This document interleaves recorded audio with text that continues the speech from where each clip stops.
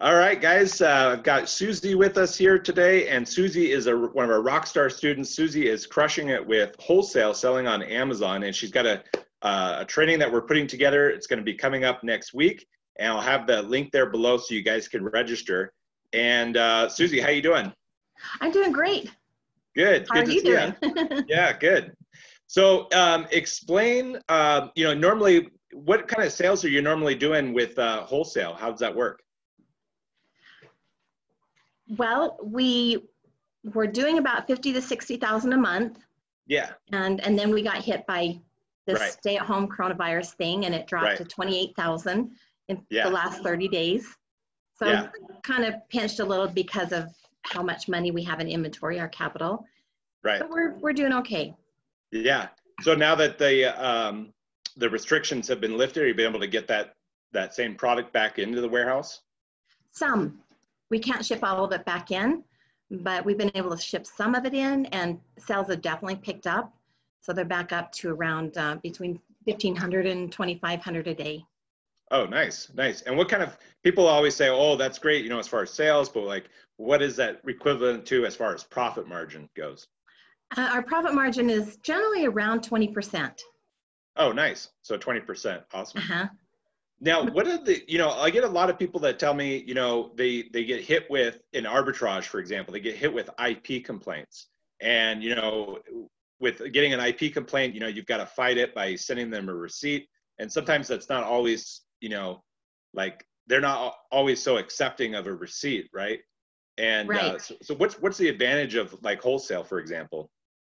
Well, sometimes you're less likely to get hit by IP complaints in the first place, but you still can.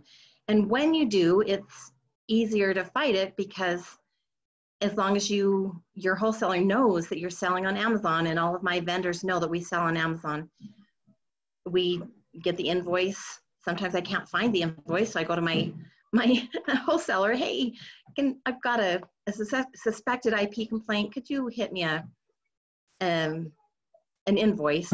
And they're happy to. Then I can send the invoice over. Occasionally, Amazon is not so happy about that, so then I send them a letter from our vendor, and they've been happy to provide us with letters that give us approval to sell their brand on Amazon. And then we've been whitelisted on different brands. Yeah, that's nice. That's nice. And then the other thing too, like sometimes people come to us and they say, I can only buy so many, right? They go to Target or the Walmart, right? And they can only buy so many, and then sometimes they get blocked. Like I've been, blocked, for example, from buying at Target, and I've seen other people do that as well because they buy too much of a quantity. But you don't run into that, do you? Right, and that's part of one. And we knew right off the bat that we wanted to go wholesale, but when we were doing mostly all OA and RA, that's one of the pain points that pushed us over the edge when we had more and more capital. So we started buying more products, and then we started getting blocked from different stores. Then it was okay, they don't want us to spend money. So we went to wholesalers, and they were like, go ahead and place as big orders as you want. Yeah, absolutely. So that's super nice. Yeah, it's very difficult to scale if you're limited on how much money you can invest in product. Right, exactly. Well, awesome, Susie. Well, thanks for taking the time for this quick video. So we're going to have a training we're going to be having next week, and I'll have the link there below. I'm not going to set the exact dates because this might be an evergreen video. We'll see.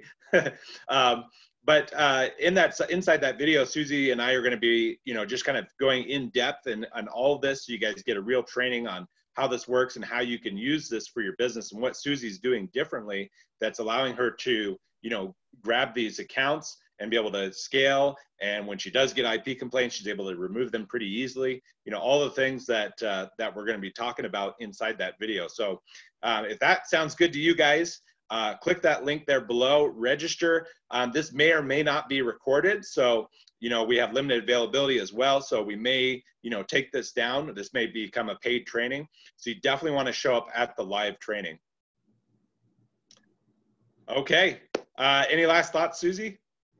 Well, I do want to mention that my daughter is working the business with me, and that makes a big difference. I don't want to take all the credit. It is. Yeah, that's right. I I couldn't forgot do to it without mention, her. yeah. Yeah, because your daughter's able to, you know, you're able to work with her as well. I mean, you've got a full-time side, or, you know, full-time basically business that you have going on. So it's because of your daughter that you're able to do this, right? Because you're able to partner with her.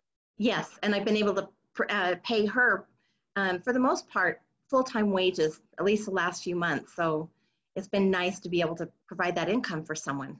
Yeah, that's nice. That's nice. So she, does she have kids of her own? No. Oh, okay. So but she's able to work from home then, and set her own hours and schedule, and Yes. you know, that's the beauty of what you've been able to Yes. provide for her. Yes. That's awesome. It's That's been awesome. great. That's awesome. Well, maybe we can swing it. That she could come on the training on Tuesday, on the next week as well. Yeah, I think that would be great. Awesome. Awesome. Okay, guys. Well, if that sounds good to you, we'll look forward to seeing you guys then. Register. We'll see you guys at the event. Look forward to seeing you.